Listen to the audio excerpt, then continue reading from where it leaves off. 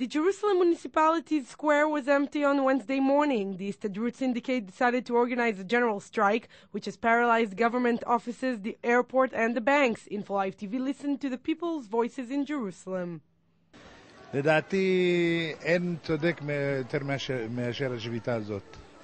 זה לא ייתכן בעולם דבר כזה, אני לא מאמין שיש בעולם מקומות שבהם אנשים עובדים ולא מקבלים שכר. אם זה מגיע לאנשים כספים ולא שילמו להם 2-3, אז הוא עשה בסדר, אני מקווה שהממשלה תשלם. For some, this general strike awakens a feeling of wariness vis-a-vis the state's complex problems. מצב על הפנים.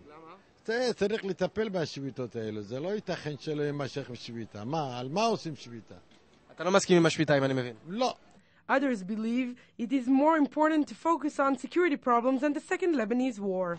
אני אגיד לך משהו, שאנחנו חיים בארץ, שיש לנו כל כך הרבה בעיות, ואנשים לא יודעים לנהל את העניינים שלהם, אז כל המדינה הזאת צריכה לסבול. Sometimes it's better to look on the bright side of things in this impossible situation.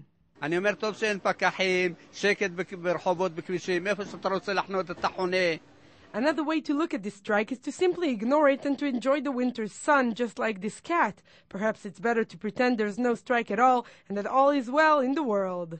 סליחה, כמה מילים על השביתה אולי? איזה שביתה?